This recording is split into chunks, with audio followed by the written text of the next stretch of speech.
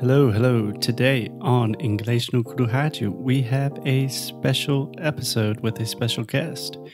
So on the show today, we have Ben Worthington from IELTS podcast. And I think this episode will be really, really interesting for you guys. Ben, first of all, is not American. He's originally from England, but I think you will find his accent very interesting and probably a little bit difficult. And if you are interested in the IELTS exam, you will learn a lot. And if you're not interested in the IELTS exam, you will still learn a lot. So, really fun episode for you guys today. Hope you like it as much as I liked recording it. So we will get started with Ben Worthington after a quick word from Alexia.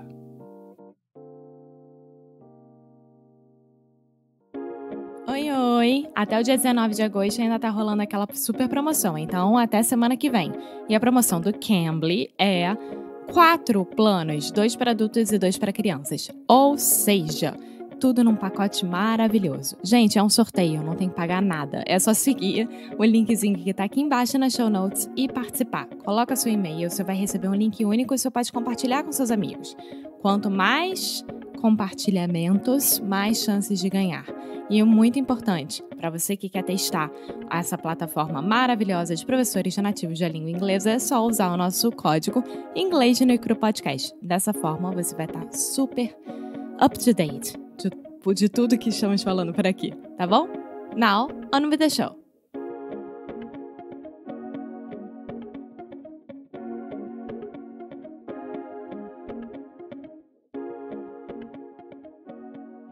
So, hey guys, welcome to another episode of Inglês no Rádio. Today on the show, we have a special guest, Ben Worthington from IELTSpodcast.com. Ben, welcome to the show.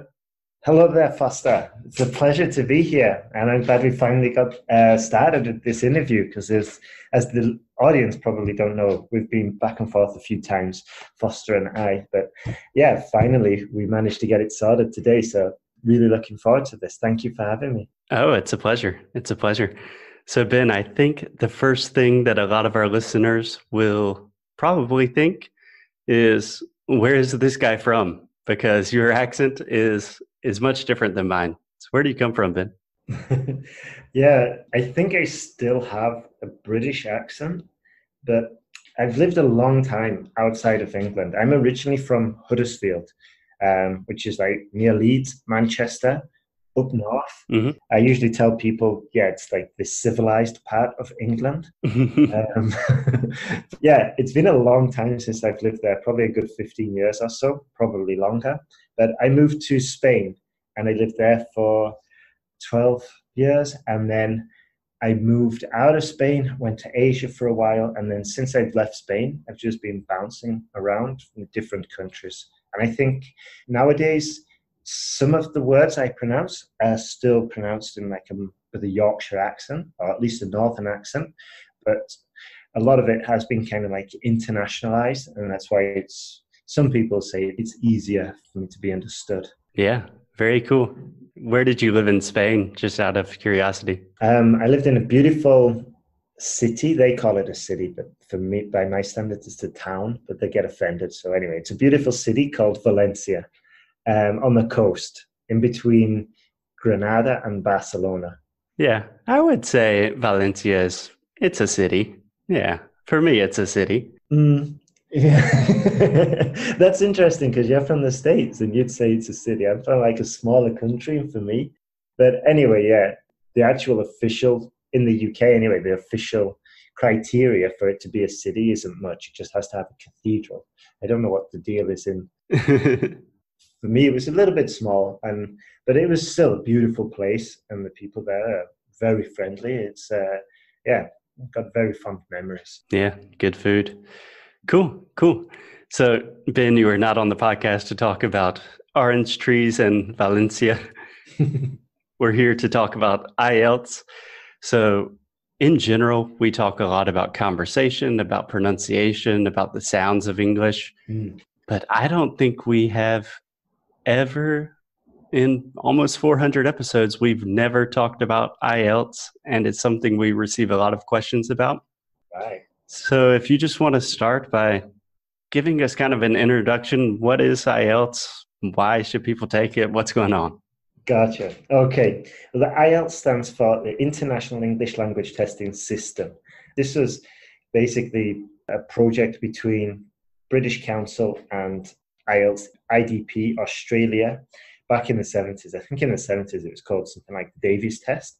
But anyway, what it's used for is if you want to study in Canada, Ireland, the UK, or Australia, New Zealand, and increasingly in the US, if you want to study in those countries, they'll usually say, okay, you need an IELTS score of 7, or you need an IELTS score of 9, depending on the discipline that you choose. So you can take the IELTS to get into the universities in those countries, and you can also take the IELTS exam for immigration purposes. Right. For example, if you want to go for PR, permanent residency in Australia, you've got to show that you're able to speak the language. So they're going to ask you for probably something like a band 7 in all of the disciplines, and that's reading, speaking, listening, and writing.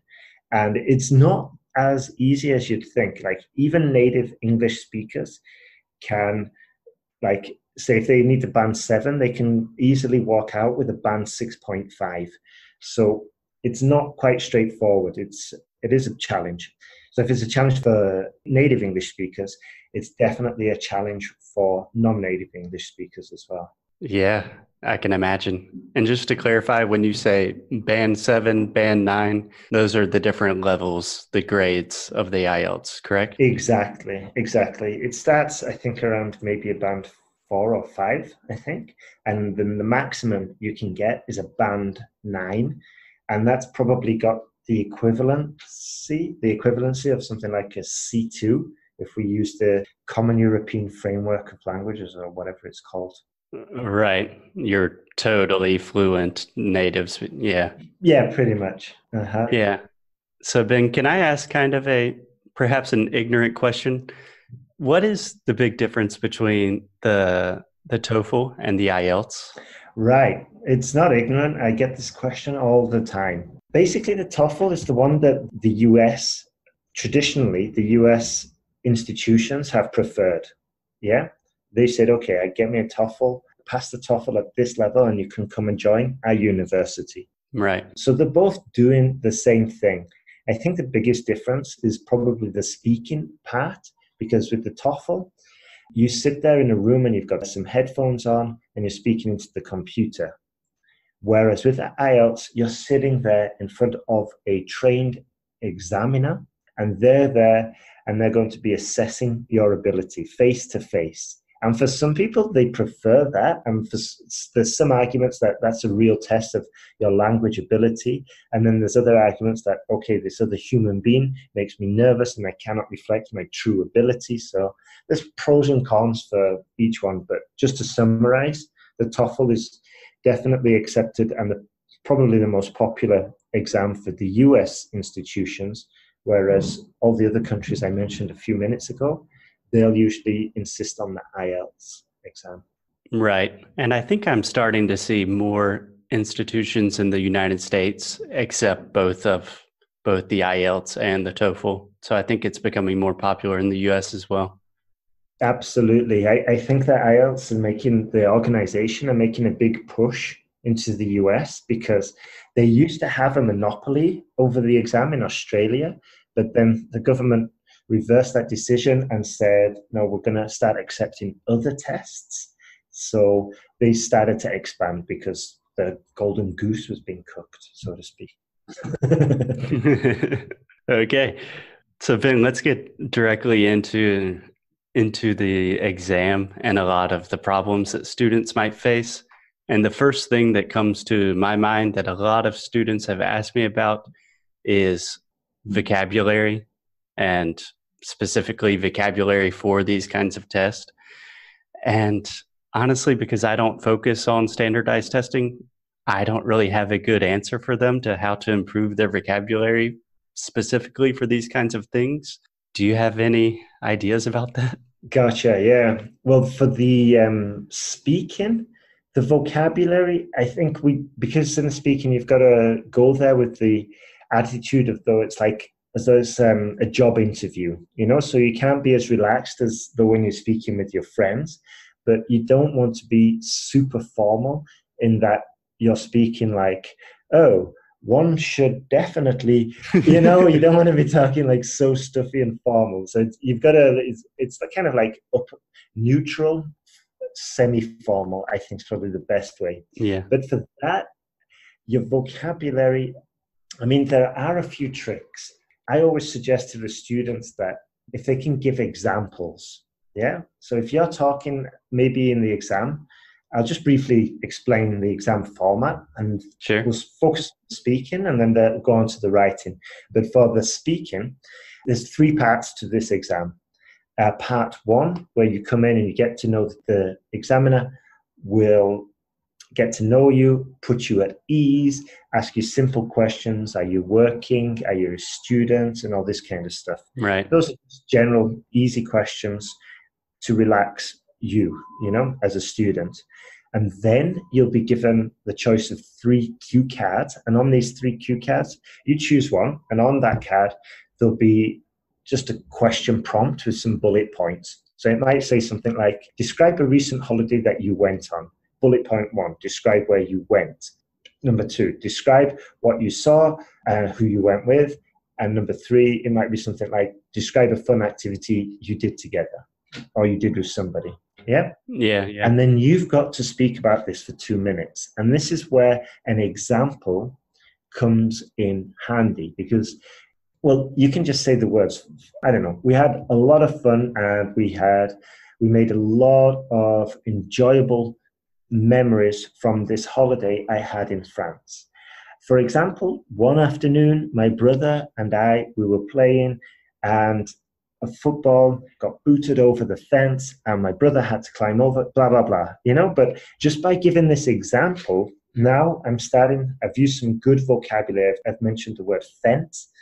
I used the verb to boot.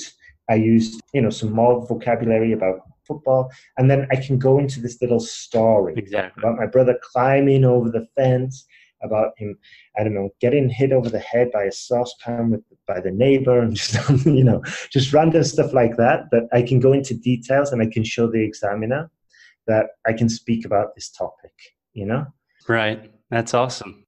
That's like one way you can improve or you can show the examiner that you've got good vocabulary for the speaking. Yeah.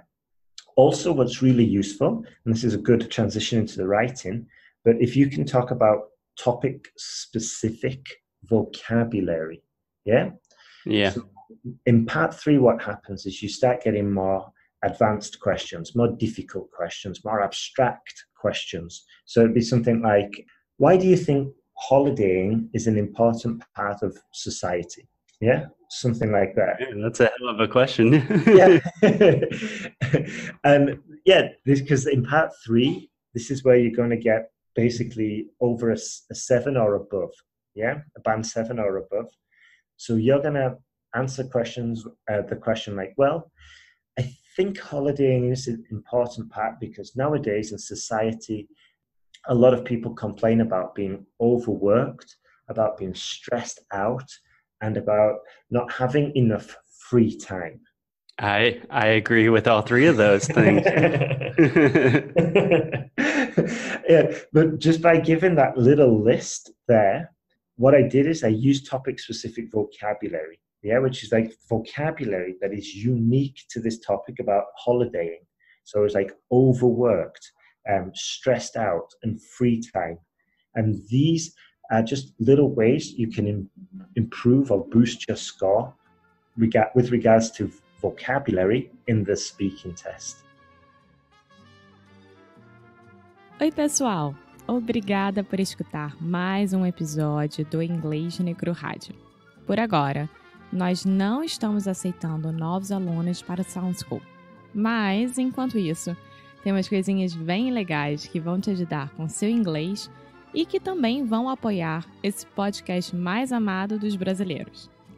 Nós acabamos de lançar um novo recurso chamado Friday Freebies. A cada sexta-feira, vamos mandar para você um novo recurso que criamos para te ajudar a melhorar cada vez mais o seu inglês e também algumas coisas bem engraçadas como behind the scenes da gente. Então, para ficar por dentro disso tudo, é só acessar www.inglesnoicru.com/free, tá? Você também pode entrar na lista de espera do Sound School e também será o primeiro a saber quando as novas applications serão abertas. Você também pode deixar uma review pra gente, hein? Juro, isso ajuda muito, muito, muito, muito. Tudo isso e mais um pouco no inglesnoicru.com. Então vai lá e, como sempre, keep up the good fight and lose well.